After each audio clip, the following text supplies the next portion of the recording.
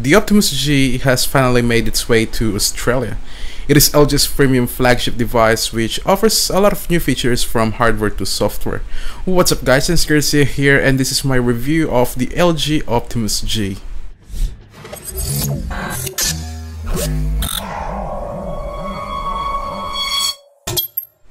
We'll be cutting this into different parts, so we're going to be talking about the design and hardware, the software, and finally the conclusion. The phone has very nice and premium design. At the front is a 1.3 megapixel camera, LED notification light, call speaker grill, sensors, and 3 capacitive buttons.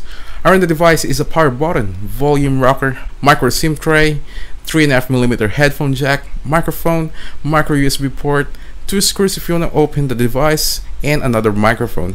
And over the back is a 13 megapixel rear camera with LED flash and a speaker. The Optimus G feels very solid and lightweight. It is made out of plastic with a metallic lining around the edges and a glass back with polarized effect and embedded LG logo. There's a possibility that it will crack the back when I drop the device. But other than that, I do love the build quality of the phone. The 4.7-inch IPS True HD display is gorgeous. It has a resolution of 1280 by 768 and a pixel density of 318 ppi. Viewing angle is great. And what you gotta love about the IPS display is that very natural look. Text, photos, and videos look very sharp and vivid. It is also claimed that it uses 70% less power, giving the device a longer battery life. I tested it outdoor and I was actually quite impressed with its high visibility under bright sunlight. Thanks to the zero gap technology for making this possible, and to me this is a big deal. In addition to that, it also makes the device more responsive as it removes the air between the glass and the touch technology. Speaking of battery life, the Optimus G is powered by a 2100 mAh capacitive battery. I actually did get close to around 9 hours of heavy use, and with standby and light use, I did get just over a day. For that amount of battery, in my opinion, is quite good. But what I miss the most is the huge 3100 mAh of battery on the Galaxy Note 2. Both front and rear cameras offer some decent photos, however, in my opinion, it needs more contrast and saturation to provide a much better quality. Now here are some of the sample photos and videos that I took with the phone.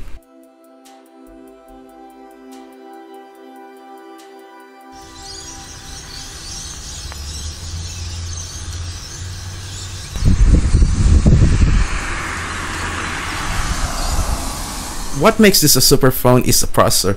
It is running quad-core 1.5 GHz Qualcomm Snapdragon S4 Pro processor along with 2 GB of RAM, making this a speedy device.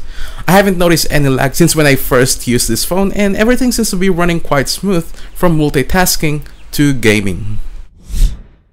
The device is running Android 4.1 Jelly Bean with LG's Ultimate UX on top, giving you a battery smooth experience from transitions to switching between apps. Unlocking the phone gives you a whole new experience. As you slide your finger, the home screen zooms in. Q-Slide function is a handy multitasking feature. It lets you open up to 5 different apps at the same time. In addition to that, you can also lower down the opacity so you can see what is happening behind the application. We have seen a lot of different note-taking apps. LG's Quick Memo is a different story, however. Just like your normal note-taking apps, it does the same task, but what's different is the ability to overlay the screen for you to be able to do other tasks while you still have the notes on the screen. Enabling the time catch shot camera feature captures the best photo among the 5 shots that was taken before the shutter button is pressed. Those are just some of the new features on the Optimus G. Dual screen and dual play are also added, as well as live zooming, screen zooming, cheese shutter, and smart shutter. Overall, the Optimus G is a powerful device. It has some great specs like the quad-core processor and the 2 GB of RAM. This is also a great multimedia device, and for what this phone offers, it really does meet today's standards. So there you have it guys, that is my review of the LG Optimus G. And if you like this video, please do subscribe and don't forget to like this video. I'm Garcia, and I'll see you all in the next one.